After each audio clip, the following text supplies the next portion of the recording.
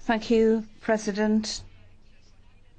I wanted to draw your attention, President, and that of my colleagues, to the fact that today a written statement has been tabled and can be signed regarding young people in the European Union.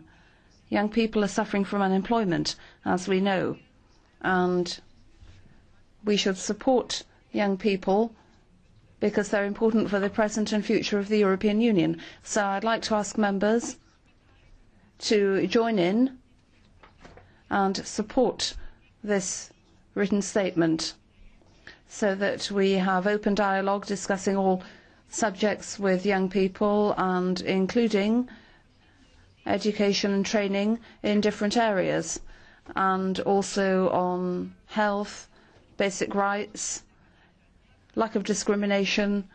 All these points should be brought into a political discussion with young people.